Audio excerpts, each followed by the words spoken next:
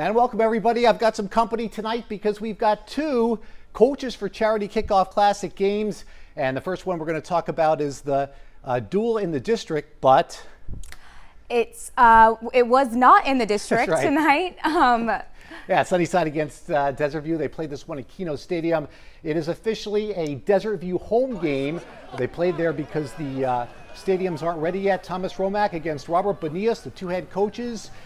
Desert View on defense here. This is Sunnyside's Dion Conde with a touchdown pass in their opening drive, and the Blue Devils go up 6-0 after the extra point was no good. All right, we go to the second quarter now. We go to the running game. The Blue Devils, Jordan Barron with a TD. It was 13-0 Sunnyside at the half. All right, third quarter. Desert View trying to get something going. Chris Garcia to Rudy Rodriguez. First down, then a big hit. The drive stalls though.